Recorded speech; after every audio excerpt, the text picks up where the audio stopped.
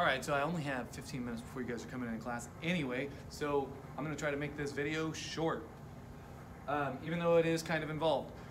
So now you have your code, you verified it on your computer in the simulation software. You can see that the software that we're gonna use to run this machine is the same exact software that you use in your simulation, so it is exactly the same setup.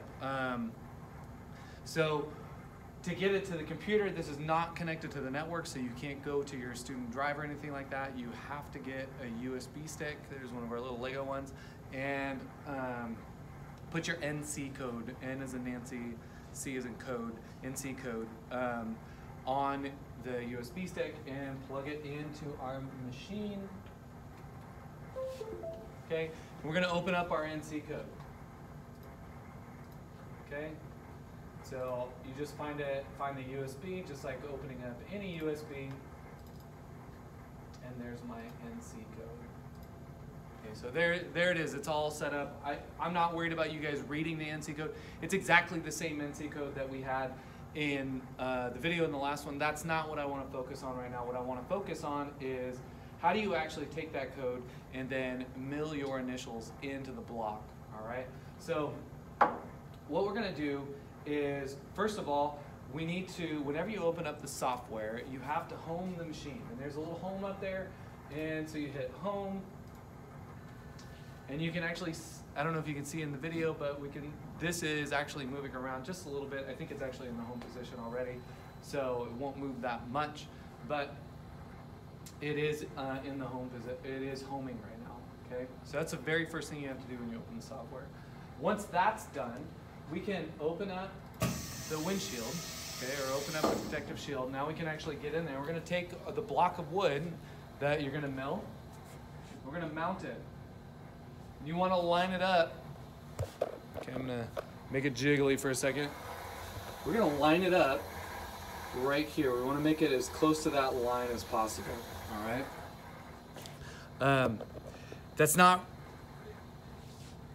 really how you would make it super accurate in industry, but we're just milling an initial here, and we want to get you guys just loading your NC code into the machine and kind of experiencing what it is to do some milling. So I'm not going to go over like the long process that they go through to actually zero a machine. With that said, we still need to actually zero this machine, so we have to do the axes one at a time, all right? So the easiest one to do and the easiest one to see is the x-axis. So first of all, we've got to bring our bit above the part, and we're going to use our little handy dial here, and you're just going to move on the x and y axis. Uh-oh, shock controller is not working. It's all right, we can do it here. Okay, we're just going to move on the x and y axis.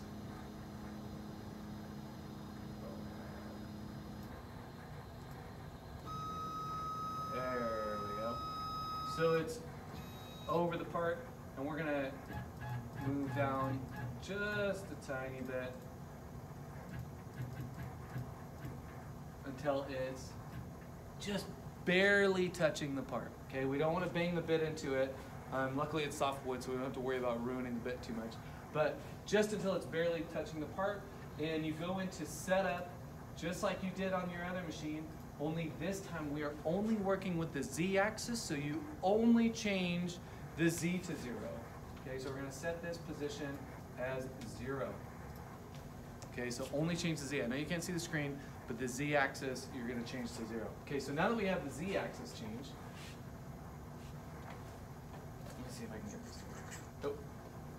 We are going to back off the part a little bit. Okay, and we're going to go over, we are going to line that bit up. See how close I got? We're going to line that bit up right on the edge of it, okay? And that is the x-axis going that way, all right?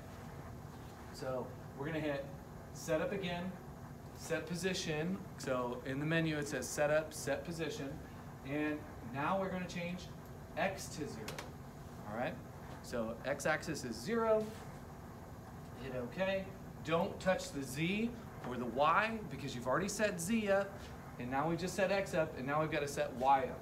And y, we are going to, see how I'm looking down this way? We want to set it up with the very front of the part. Okay. So I'm looking at that right there. I'm looking to see, is the middle of this bit, is the middle of that bit, sorry, hopefully you're looking at it. Is the middle of that bit lined up with the edge of this part? And it's pretty close, okay? So again, this is not a super accurate, like you're gonna get within 10,000ths of an inch of accuracy of your 0, but it's good enough for our purposes to get you guys on the milling machine and using your first NC code. Okay, so we're gonna hit setup, set position, and then we're gonna change Y to 0. All right. So now we have 0, 0, 0 set position, and we're gonna verify that position by going. We're gonna say set up, go to position. You can also hit F8, and we're gonna say go to position 0, 0, 0.1, and we're just gonna verify that our 0 is correct. Okay, so it's asking me to close the shield.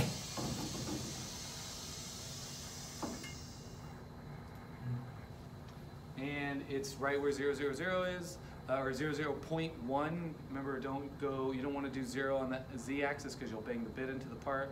You want to do it just above the part to make sure, to verify that your 0 is correct.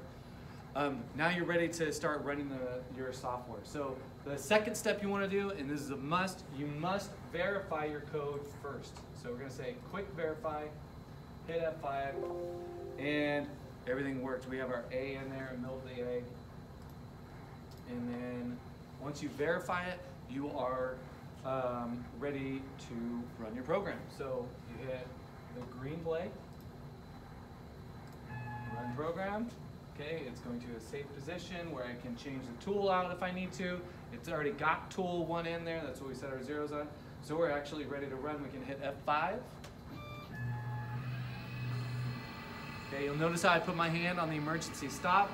That's in case something horrible went wrong, and we can actually stop the program right away. All right.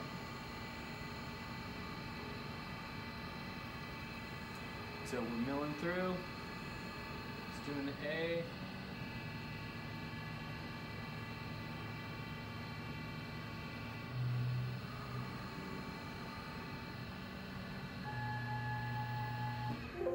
Okay, so stopped our program. So we can now open up the windshield.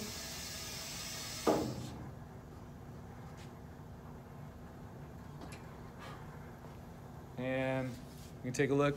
We've got our letter A milled in there, okay? So we can see that it was a little bit high, but that's all right. I'm not super worried about that. That's probably because the wood's bent or warped a little bit.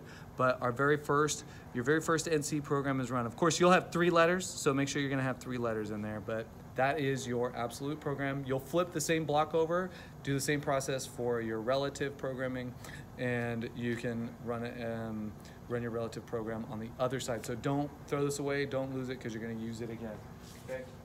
If you have any questions, as always, ask me in class, send me an email, I will respond to it, and we can get you guys milling, so good luck.